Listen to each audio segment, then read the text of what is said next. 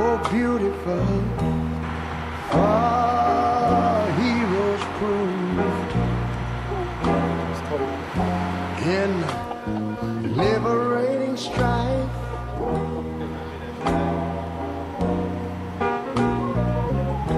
Who more than self? We here at NCCU basketball tonight. Washington, D.C., high definition. Let's go. And mercy more than life.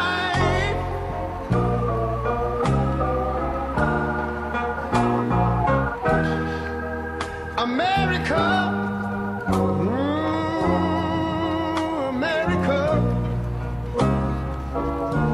make God thy gold refine. This type of weather to make you make up with your family. It wasn't even that serious. It wasn't even that serious after coming out here. Be nobleness and ever again divine. And you know, when I was in school, we used to sing it something like this. Listen here. Oh, beautiful, far spacious skies, far amber waves of grain,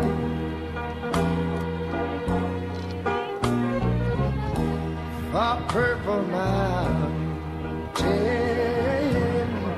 majesties, over the fruited plain. But now wait a minute, I'm talking about America, sweet America. You know, God done shed his grace on thee.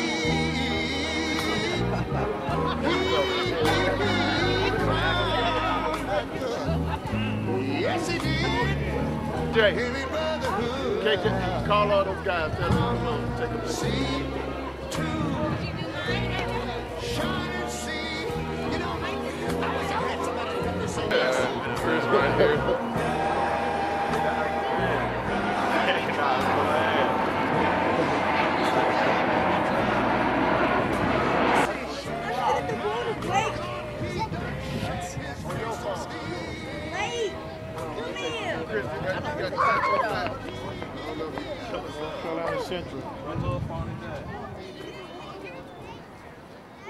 I wanted Ferg to plan this trip. A couple of years ago, we went to, I'm a historian guy, so a couple of years ago we went to Dallas and got a chance to witness JFK. I wanted you guys to come here because when I was young, I was kind of forced to study Martin Luther King, and I heard so much from my grandmother, because my grandmother actually participated in the marches and so on and so forth. And the one everlasting memory that she told me that I wanted to share with you guys is, you know, people celebrate his birthday and all that type stuff, but he wasn't even supposed to be in Memphis, Tennessee when he died that night. He was actually supposed to be in D.C. And a group of sanitation workers were being mistreated in Memphis, and they asked him to come down and fight and deliver a speech on behalf of them.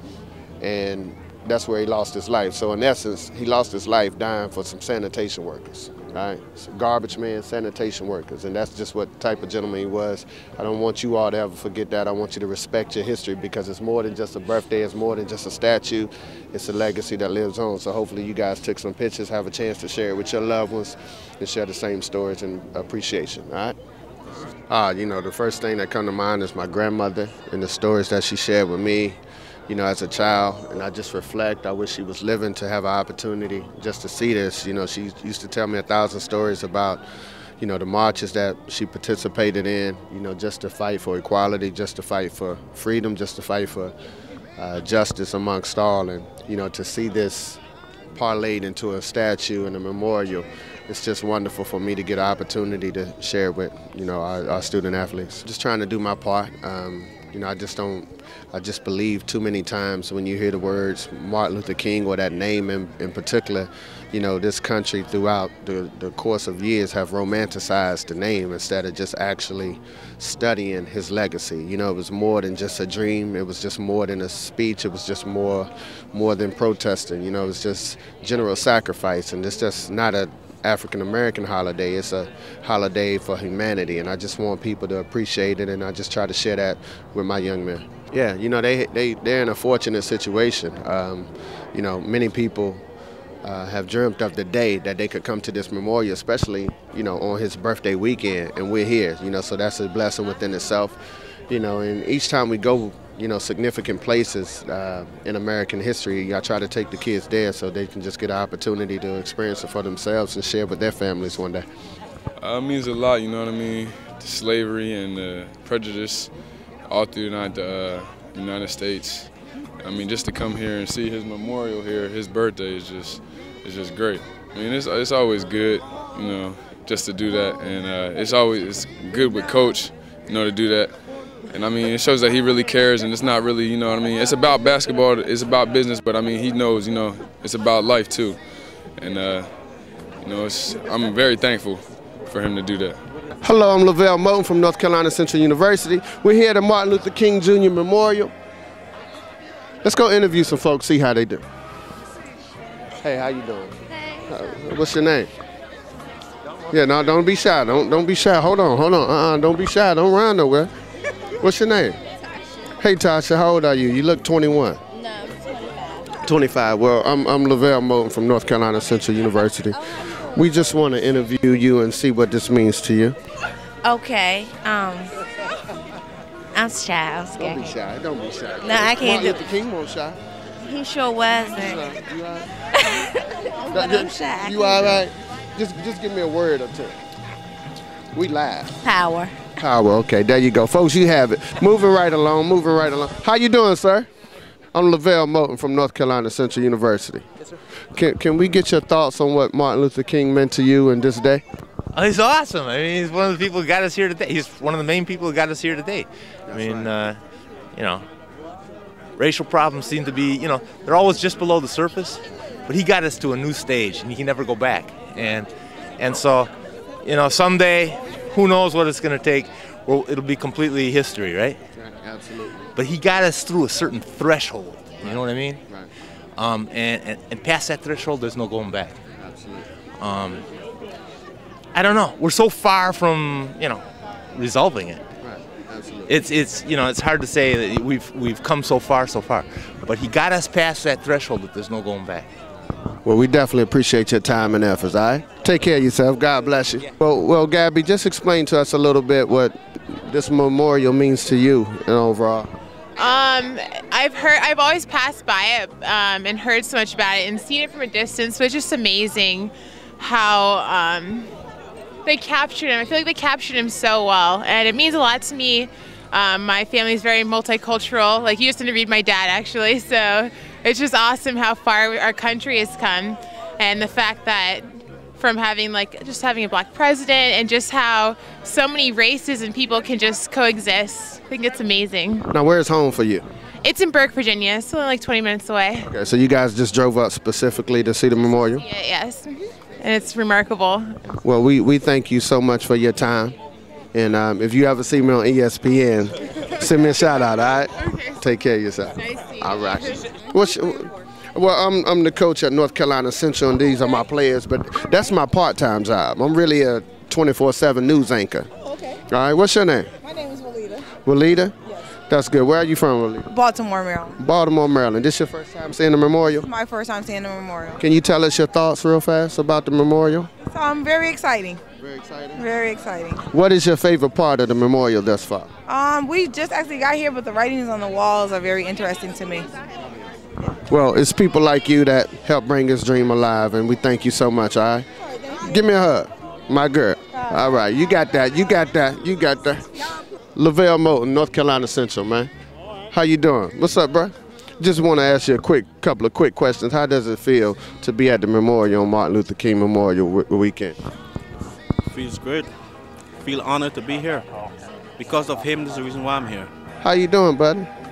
All right. What does it mean for you to be here at the MLK Memorial? You at Atlanta, Georgia, boy, Sewanee. So Martin Luther King got some ties back in your hometown. What does it mean for you, Poobie? Well, this is my first time being here, so I mean, it's just I'm glad to see it, and it's a beautiful place, beautiful people everywhere. Is that curve you got on? Sonia Jordan. Okay, where you from, Miss Sonia? Okay, y'all give it up for Fayetteville in the house. That's right. Now, Miss Jordan, you drove all the way from Fayetteville to see this? Yes, I did. Wow, that's amazing. That's amazing. Can you tell us what it means to you? I'm originally from Atlanta. We got a couple of Atlanta guys. Can you tell us what this memorial means to you on this weekend?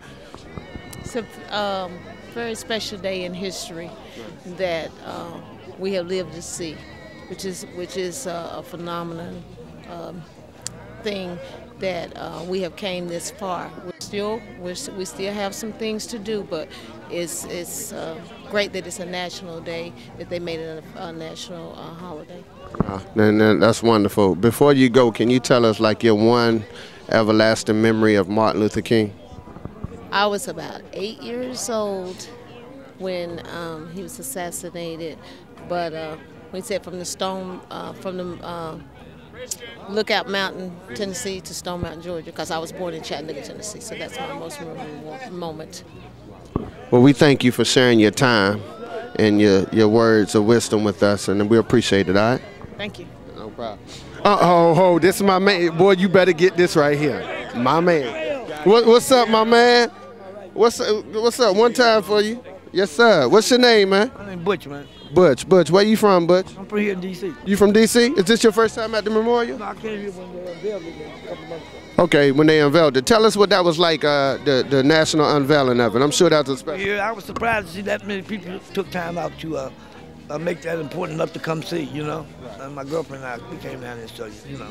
And this makes it worthwhile that, you know, I think it was a long time coming, you know. And for all the struggles that he went through and all the things he accomplished, it's good to know that people respect him and can remember it enough to make it special to them, take time out to do that. Work today, so, yeah. Absolutely. Butch, can you tell us like your one everlasting memory of Martin Luther King? 1963, right over there by the Lincoln Memorial. We'll holler at you. We're going to try to go get this win tonight versus Howard. Depending on what Superstar Sutton do. He stay out of foul trouble. Martin Luther King ain't want violence, so we don't want him out there fouling. All right? Peace.